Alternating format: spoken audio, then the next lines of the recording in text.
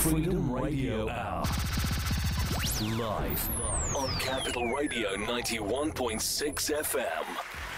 All right, everybody. Welcome to another edition of the Freedom Radio Hour. I'm your host, DJ Adam Cruz, and I have my fantastic co-host. What up, beautiful people? Eddie Nicholas here. Thank you for joining us at 91.6 FM, the Heartbeat of Sudan, freedomradiohour.com. I'm here sitting up here with Adam, and we have some wonderful, fantastic things to share with you today. What are we going to be kicking it off with, Adam? We have so much news, but first let us let our viewers and our listeners know that the Freedom Radio Hour is here, not only giving you fantastic music, but we're here to be your number one source for music, business news, and trends from around the globe. Tonight we are talking about Frank Ocean and the politics of going number one tonight. Very interesting episode, so keep your eyes and ears peeled for this entire episode. So first out the gate, last time we were talking, we were trying to break down the myth of going to number one. And we were trying to figure out, how does one go to number one, say on the Billboard charts or something like that? You know, how do you get to number one? And so I was doing the research for the show, and I covered sort of two things in once that I thought we should cover. The first thing is I noticed that when it came to Frank Ocean, now let me give you a little backstory. Frank Ocean, for those that don't know, is a like an R&B singer. He has been making inroads. He wrote on Beyonce's latest album and he performed on them. So he's been doing his thing for a while. And so Frank Ocean had a deal with Def Jam, that was his label, to fulfill a certain number of albums, to do a certain number of tracks for him. And so what we understand now is allegedly his relationship with Def Jam had been dwindling over the years. This summer, allegedly Billboard spent upwards of $2 million for the recording costs for what was dubbed Boys Don't Cry, the name of Frank Ocean's upcoming LP, over the summer. That's what they were saying. And what happened was, when that amount came out and that they spent so much money, and Frank Ocean had an album to release for the label, what he did was this. The album that he ended up releasing on August 19th was entitled Endless. It was only a visual album. Now, you know, have you watched visual albums yet? No. Do you know what it is? Well, I guess it's music that plays and it visually shows the music. It's basically this. It's basically music videos. Several of them that make a journey. You know, think like Michael Jackson back in the day, or Janet. Okay. You know, it's like that. But now the artists are releasing. R. Kelly. Okay. Yeah, they all do. Yes, that Trapped in the Closet. All that was the same idea, which is create a visual album where you have to watch it all the way through and you get to see it and hear it at the same time. And so to fulfill his obligation and end his contractual agreements with Def Jam, on August 19th, Ocean releases Endless, this visual album. Okay? The next day, August 20th, Frank Ocean releases another album. The album is called Blonde. So what ended up happening is this. He ends his deal with Def Jam, and then very next day he releases Blonde.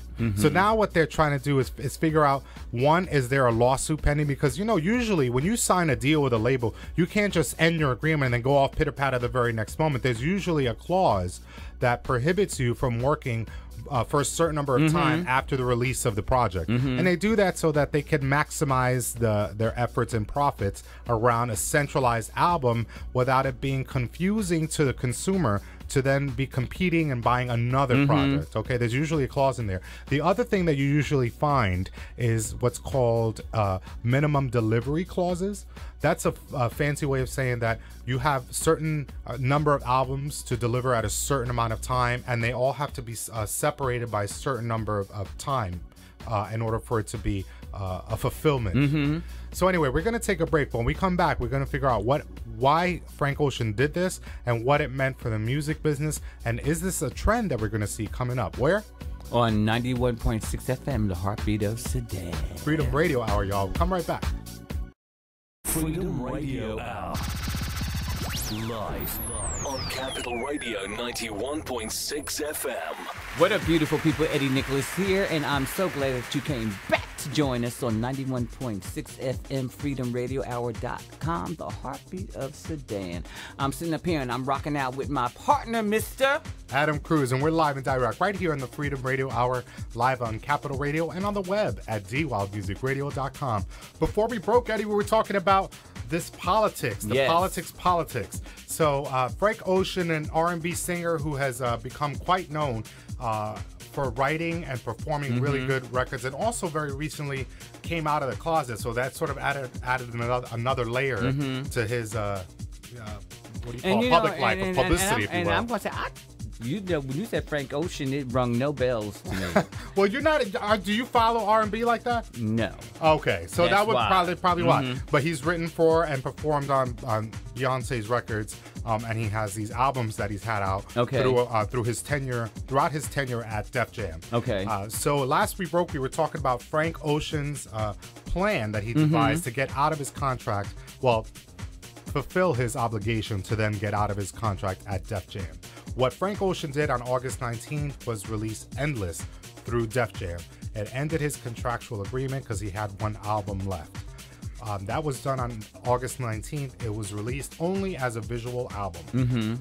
The next day, August 20th, Ocean releases another album entitled Blonde. It's a regular album, meaning it's not a visual album. This all becomes relevant in a minute. So the next day, when he releases Frank Ocean's Blonde, it created such a buzz and stirring around the industry for several reasons. One, industry insiders were debating over the legalities of such a move. Of him doing because because you've never had that. Usually you're in a controlled composition clause. That means while we record and even after the release of the project, you can't work with other people nor release other product. Also, there was questions as to whether Frank Ocean had in his agreement a minimum delivery clause, which essentially would mean the Blonde release would be a breach because usually minimum delivery clauses include language that secures them to be able to maximize the profit of a new release for a certain amount of time before you can then release something else. So in other words, it would be 6 months to a year, or which you understand totally as a business, because if we released say one time and then the very next day we released You Left Me, the new remixes, that would be a problem because what are the consumers about to buy? What do you want them to buy? The one or the other? Why are you not packaging them together if that's what you wanted people to do? There's a lot of questions. Anyway, the other big thing was that Blonde, the second album, was released independently on Apple Music exclusively. So what he did was, this is what the reporter's saying. The reports are saying that Ocean took, allegedly, his advance from Apple Music, because now he's independent, let's say, and he took that money and paid off the debts, the recoupable claims that Def Jam would have had for his Endless album. He paid it off. Okay. So that was over $2 million. They're saying by him paying it off and fulfilling his contractual agreement that legally speaking, they aren't able to file a claim against Ocean's Blonde release. This was done through Apple Music, like I said. The other thing that was there's a few things that are interesting. In terms of the critics, by and large, they're saying Endless, they're panning as critics. Blonde, they're saying, is a much more incredible album. You know, art is very subjective, exactly. So who's to say which is better or not? But there has become a consensus that the one album is better than the other, which lends you to believe, like, did he deliver the bad album for Def Jam in favor of the great album for himself? So that becomes one item in our discussion tonight. But the other one I want to talk about, because last we broke, you were saying we need to figure out how does one go to number one.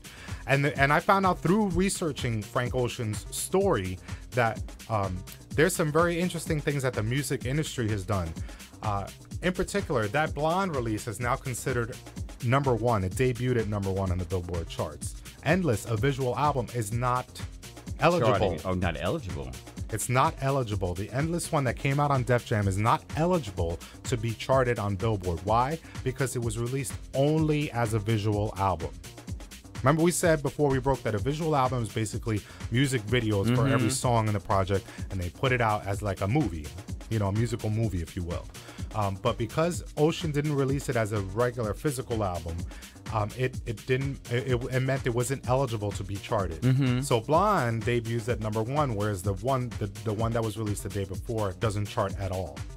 But doesn't that label, Def Jam still has the option to put that into digital format as a record release, which I would think they would be smart enough to do. You know, they're probably going to let this ride the wave, and then boom, drop it out as a release with all the digital stuff along with the visual. That's how they're going. I feel you. They probably are going to do something like that, but I do feel like a few things have happened. They lost the first bite. Yes, they did, but they're going to get it on the second and the third. Trust me, they're going to find a way to recoup that. Even though he paid them that money, record labels and executives, as we know, we sit many of them behind these little desks, and they find ways how to kind of get their little 2 cents or 3 cents or 4 cents. So they're always going to be sitting at the table trying to come up with some type of way where they can siphon on, which leads back to what I think we're getting ready to talk about with the counting of how these streams and all of this stuff. So now so the Frank Ocean story, great segue, leads us to the next item on our list, which is how do you get to number 1? So when we're figuring out Frank Ocean, so he has this Endless album that comes out for Def Jam. The next day, he releases Blonde. Endless is released as a visual album, therefore killing its chances for being charted because Billboard does not chart visual albums at the moment. They chart physical albums or download albums, right? So when Blonde debuts at number 1, of course everyone wants to see the math. Now, back in the day, number 1 used to mean how many records you sold. So you went to the store, you went to the register, they scanned it, boop. And it was a physical count. Nielsen SoundScan tracked every time a purchase happened. But in the advent of digital and streaming, all that math has been switched up. It's time to take one more break. When we come back, we're going to break down what that math is so you can be well informed, and also to decide for yourself, what does it mean to go number 1 in this day and age? Where? 91.6 FM, freedomradio.com. I'll see you in a minute. Freedom Radio Hour. And we're back live on Capital Radio, 91.6 FM, the Heartbeat of Sudan, and on the web at dwildmusicradio.com. That's right. You're deep in the zone right here on the Freedom Radio Hour. We're your number 1 source for music, business news, and trends from around the globe. Right now, we're diving deep into the politics of going number 1. So if you ever aspired, if you're a music producer, a songwriter, a singer, a performer, or even a music enthusiast, the Freedom Radio Hour is your show to tune into. Tonight, we're trying to break down if you were an aspiring artist and you're trying to go number 1 on the charts, especially when we're talking about the biggest chart system that exists, at least in the US, Billboard, how does one get to number 1? So what we discovered in our reporting over Frank Ocean, he's an R&B singer that devised the plan to get out of his contractual obligations to his label Def Jam and begin to release product independently one day from the next.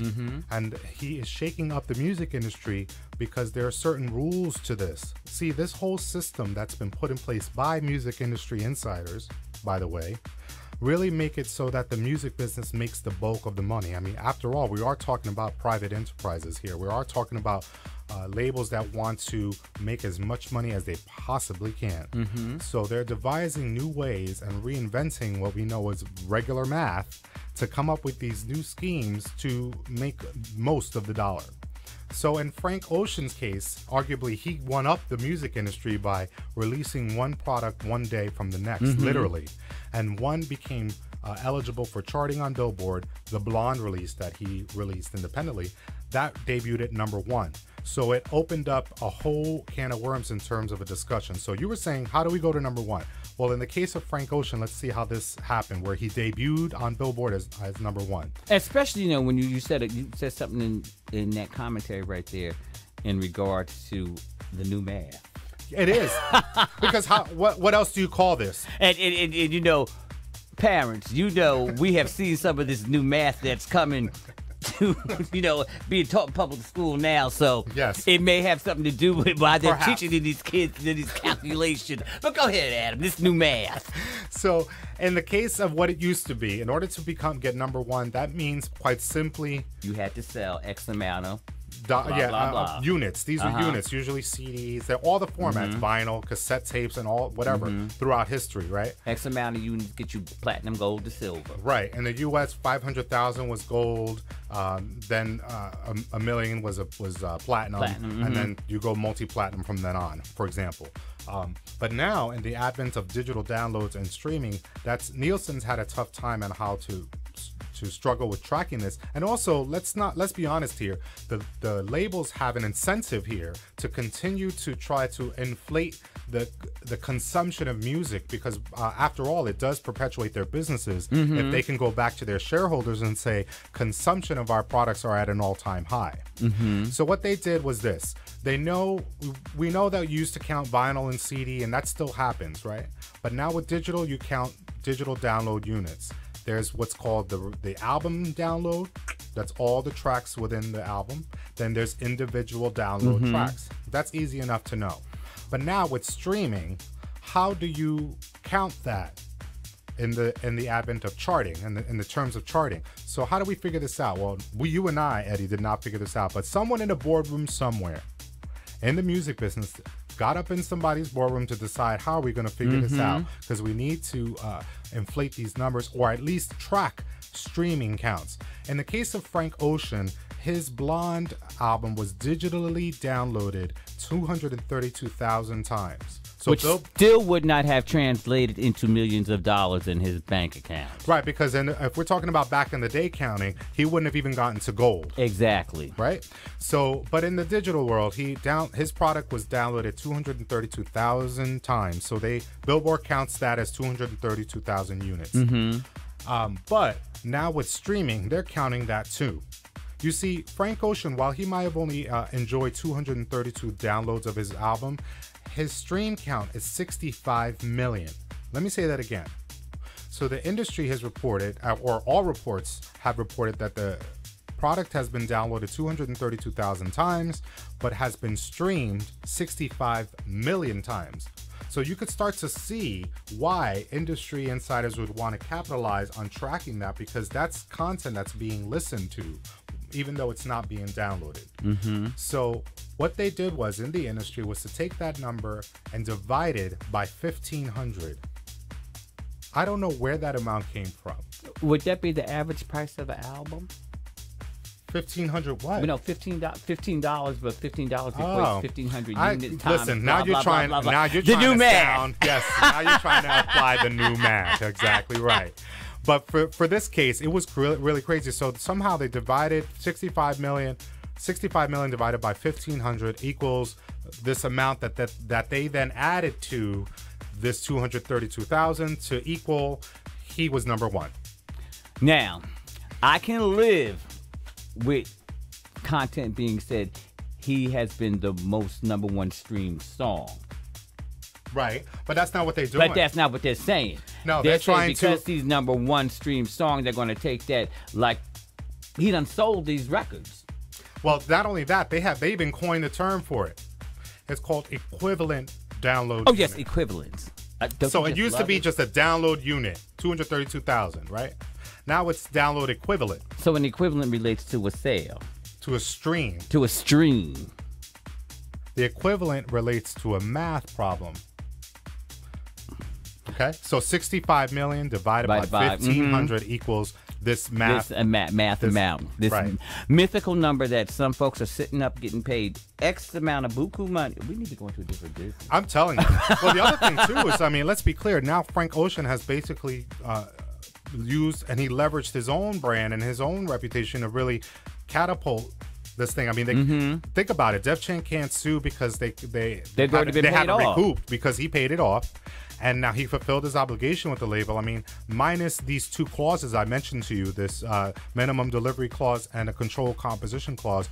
Barring that these two things aren't problematic for Ocean's team, he's going to be able to move on forward as an independent artist, and he would have gotten the most leg up that we've seen in decades. Because I've told you, the new math applies not just now, but back then too. Because music industry folks have been getting over in terms of how to pay and how much to pay and when for a very long time. Now, let's be clear, when we say music industry folks, we're talking about the heads of these companies.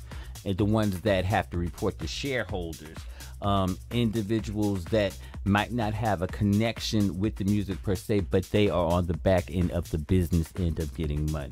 Exactly, and more to the point that when we talk about this 1,500 mysterious amount that they divide 65 million from, these are the people that are at that table making that choice. So it's not the worker person that is in the system spitting out the statement and therefore that's the problem. No, it's the head person that Eddie's talking about that decides, okay, I think we'll divide it by, say, 1,500. Yeah, that'll do it. And who said the number couldn't have been 7?